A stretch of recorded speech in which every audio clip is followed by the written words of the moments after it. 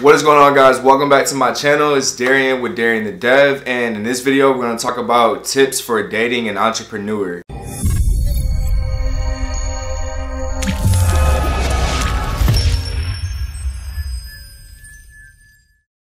So if you guys are new to the channel, I help non-technical people get into coding, and we pretty much talk about everything from startups to coding and entrepreneurship here on Darian the Dev. So make sure you guys like, share, and subscribe if this content is helpful for you. It really helps me stay motivated to keep making this content for you guys.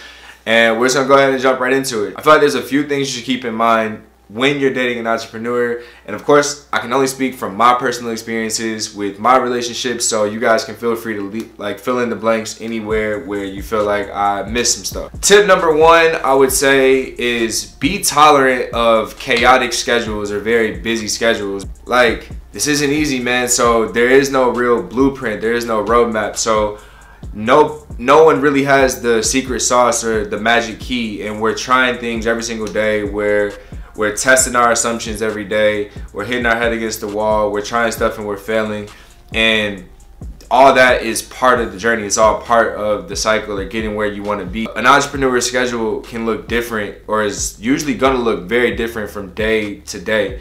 So from networking to, if you're creating content or doing customer research, customer validation, like there's just so many things that go into, or they could potentially be a part of a business owner's life, that every single day could look different. A lot of times those things take priority over the relationship. Sometimes if there's a big deal on the table and an entrepreneur has to go to this meeting to close the deal, sign the contracts, shake hands, they might have to reschedule that dinner date or that movie date, or that time with their loved one. And I understand that that's also important too, but a lot of times, at least for me personally, but I know a lot of entrepreneur friends that I have or that I do know, their mission, they do what they do for the lives of people that they love. So whether it's their girlfriends, their wives, their family, mothers, brothers, sisters, whatever, a lot of the times going to those meetings or going to those networking events and moving that business forward, that mission a lot of times is a way of giving love to those people. And sometimes it might have to come at the cost of not being able to physically be there and make certain commitments. So you might have to deal with chaotic schedules, things being kind of crazy, random meetings and different events and things popping up all the time. But again, such is life when somebody has a mission that they really are committed to, and that they're gonna work towards until they get it. So just keep that in mind when you're dating somebody with that mindset, all right? Tip number two is be willing to embrace that their goals come first. All right, so this kind of ties into number one, but again, it's just understanding that this person is on a mission. They clearly have a vision for their life. They're designing their life to be a certain way. And even if you don't see any proof of what they're doing is working right now, if that person is seriously putting the time and the effort and the energy and the money and the sweat and the tears into whatever they're trying to pursue, then you kind of have to at least respect the fact that they are really after this goal. They're really after this dream. They're putting in the time, they're putting in the energy, they're putting in the effort.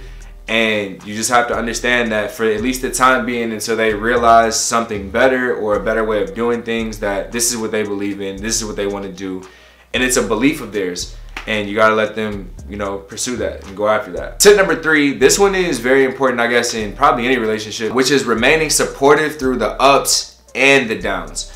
And I know that one's pretty generic. That's something that, again, you could say with friendships or family relationships, this kind of applies just anywhere in life. But the reason why I think I wanted to put this one in here is because with entrepreneurs, man, every day is kind of like this. There's like emotional highs and lows, and it's literally like a roller coaster. There's days where things are going really good. So in the case of, let's say, YouTube, right? Let's say you get 100 new subscribers, and at that time, let's say you're going up, but then let's say one of your videos gets reported, you get flagged, or your channel gets taken down or something like that, and now you're back down here on a decline. You're beating yourself up, and you got to start over and start creating your video and your brand, all from scratch, all over again. So that's just an example, but point being that again, there's no secret answer. There's no blueprint. There's no master plan. There's no right or wrong. So every day is different. Some days things go really, really well, better than expected, and you're in the greatest mood. You want to go out, you want to celebrate, and you want to be with your significant other. You want to share that moment with them, and you want them to be a part of that moment, because that's what you work for, because you do it for them a lot of the times too. So when you do finally see success or something that you're proud of or that gets you excited, you want someone to share that with. However, when things don't go that way and you get your hopes up and get extremely disappointed, or something goes very wrong, or, you know, especially if like money's at stake or like deals and contracts are at stake, you as the spouse or the significant other could have to deal with the influx of emotions and kind of like mood swings and things that come with that.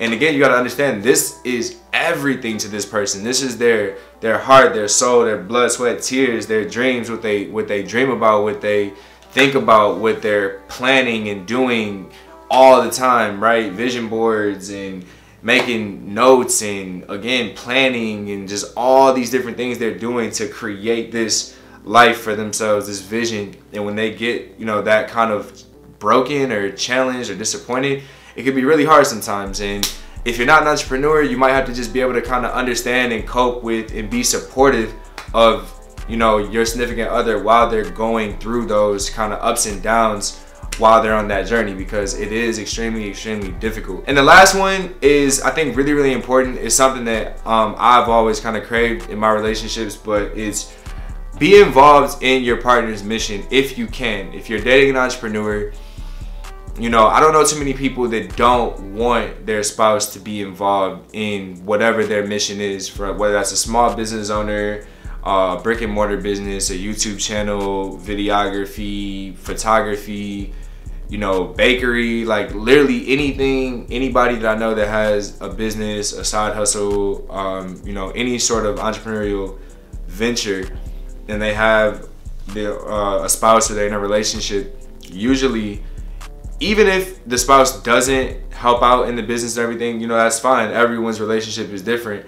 But what I'm saying is, I think that entrepreneurs would tend to include the people who they love most in what they're doing, so that it can feel like you're not sacrificing work for, you know, your dating life or your romantic life or whatever. You can bring the two together by being involved in that person's mission and showing them, you know, that support that we talked about in the other tip, and just being there for them and showing them how much you actually believe in what they're trying to do. And so again, these are just personal tips, but I just wanted to put these things out there, you know, to put the feelers out there, see how you guys feel, you know, as entrepreneurs and people who watch this channel, people who are learning to code and trying to change their lives and do things differently, go through different transitions. You know, this was an important topic, and I just wanted to kind of put this out there and see, what do you guys think? Did I miss anything? What other important tips would you guys say for yourself as an entrepreneur? Or, you know, have you dated an entrepreneur and had your own experiences? You know, leave them down in the comment section below. Let's talk about it, you guys. Be sure to check out the freebie section. Also, I created an awesome course, you guys, a free course, an intro to coding bootcamp course. So if anybody out there is thinking about going to a coding bootcamp, pump the brakes, hold up before you do that, before you spend the money. Make sure you go check out the description box. Check out my free intro to coding bootcamp course. Make sure you guys take that. You're going to build a front-end project, a back-end project. You're going to be so well prepared for the first week of coding bootcamp. So take that course first. Check out the other resources in the freebie section. Make sure you guys like, share, and subscribe. And this is Darren with Darren the Dev, and I'll see you guys in the next video, all right? Peace.